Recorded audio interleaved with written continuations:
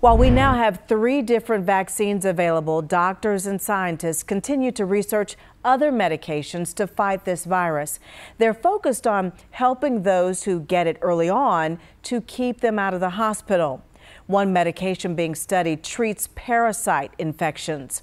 And our Deshaun Brown found out a local doctor is being swamped with requests for it, even though it has not yet been approved by the FDA. And the majority of these requests are from those who are not vaccinated. I'm getting 50 to 60 requests a day from people anywhere from 22 years old up to 80 years old. The last few weeks, Dr. Will Connor has noticed a trend.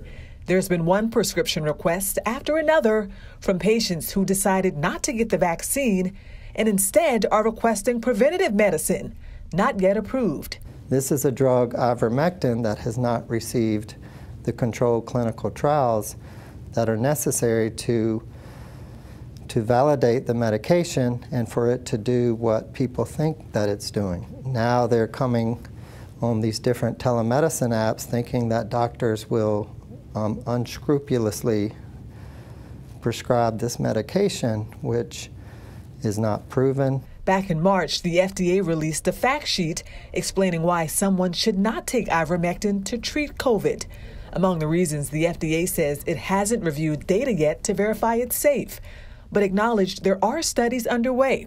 The FDA says even approved uses can interact with other medications, and it is possible to overdose. This is the goal for Active 6, is really to try to understand which drugs actually can prevent people from worsening their COVID condition or developing worsening symptoms. The Duke Clinical Research Institute is leading its own nationwide study now called Active 6.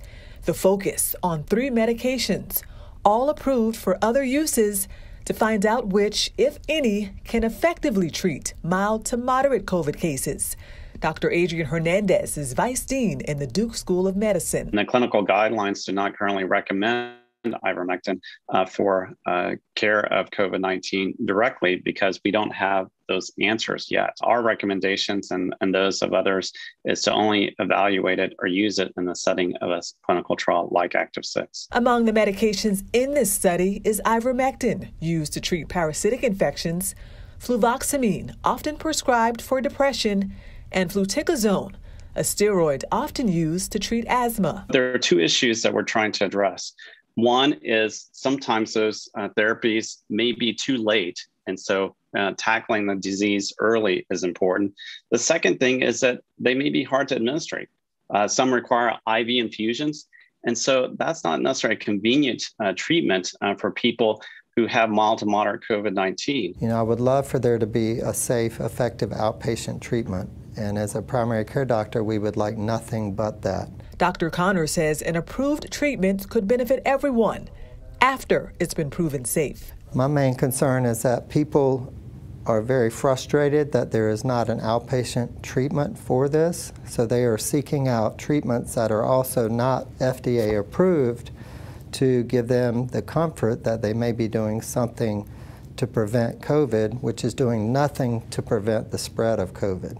And that's what happens when we get herd immunity by vaccination. We prevent the spread of COVID. And I do want to stress, in that clinical trial being conducted at Duke University, these medications are being used on people who currently have COVID, either mild or moderate cases, but it is not being tested as a means to prevent the virus. And doctors warn that using any of these medications without the surveillance of a doctor could be very dangerous. Erica? Yeah, a lot to consider. Deshaun, thank you.